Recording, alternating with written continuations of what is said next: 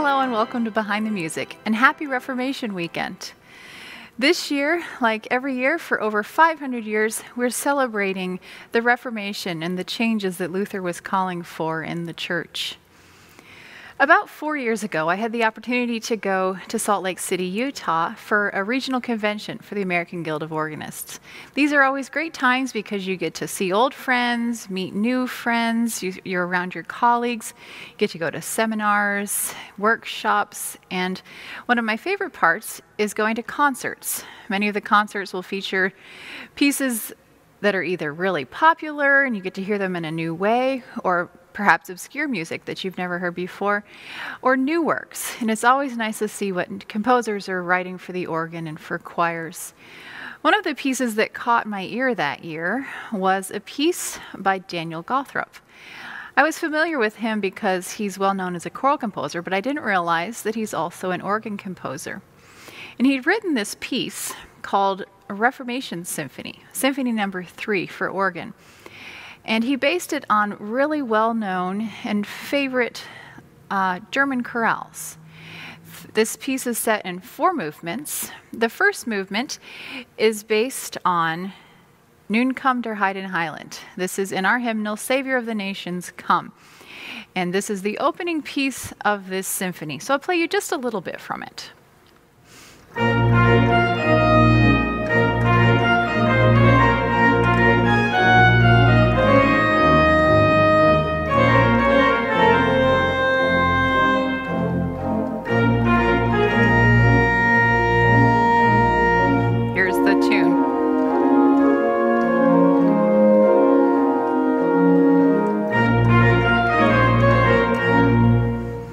So he sneaks a little bit of the tune in there. You have this big fun entrance, dun, dun, dun, dun, dun, trumpets and fanfare, and then he tucks it in, Savior of the Nations, Come. So that's a nice way to begin.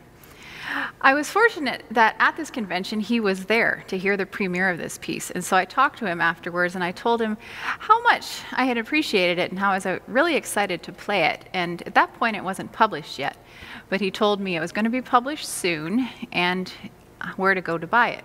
So I pre-ordered and I had it in time for the anniversary of 1517 in 2017 to learn for the 500th anniversary. Now, one of my favorite movements in it is this next movement, the second movement.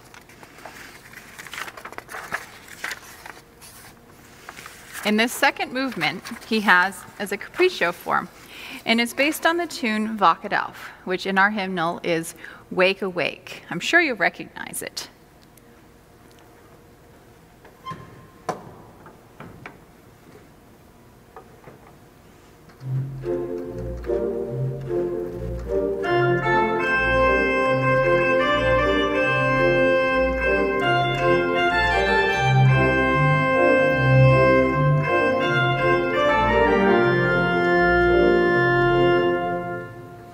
I don't know about you, but if somebody came and tried to wake me up with that music, I'd be pretty happy for the rest of the day.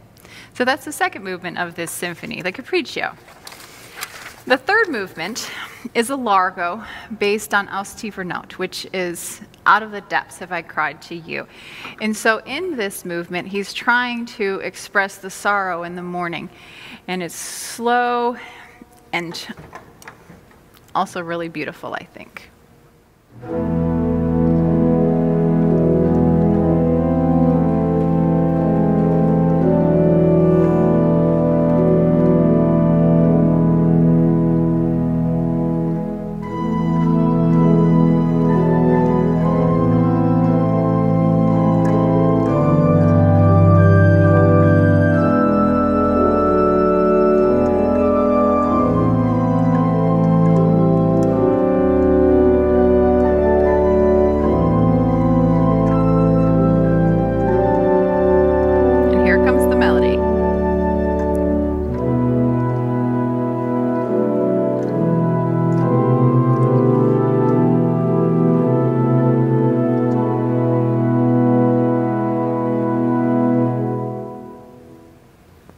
Isn't that beautiful?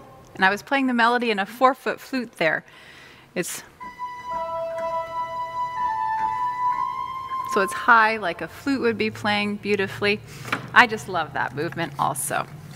Then the final movement. If you're a Lutheran, I'll give you one guess what Lutheran chorale he chose as the final movement for his Reformation Symphony.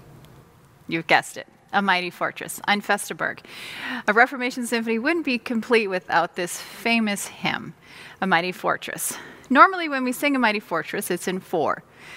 A mighty fortress is our God, right? So he decides to break it up, and he starts it in 3. Get some more stops here for you. Here we go.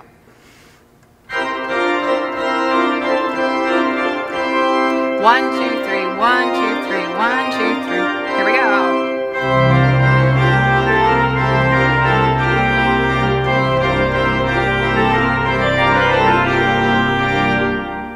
So not your typical A Mighty Fortress, but you definitely recognize the melody, right? So it goes on like that for a while. And then in the middle section, he puts it back into 4. And the pedal gets the melody. And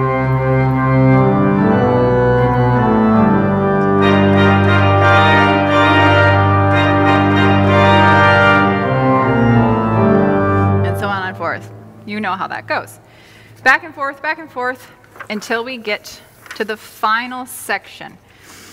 This section, he starts in ostinato, which is a pattern that repeats over and over. We sort of talked about similar things last week when we talked about the canon, but this ostinato is the same exact pattern. Da, da, da, da, da, da, da, da, da. It's in the left hand and the pedal, and they're going together like this.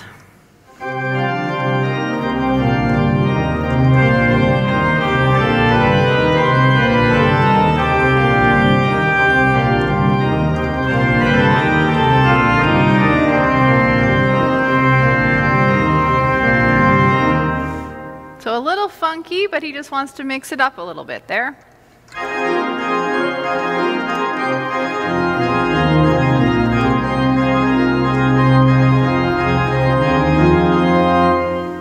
So the pedal gets a turn again. So it's going back and forth, the melodies in the right hand, melodies in the pedal, melodies in the right hand, melodies in the pedal.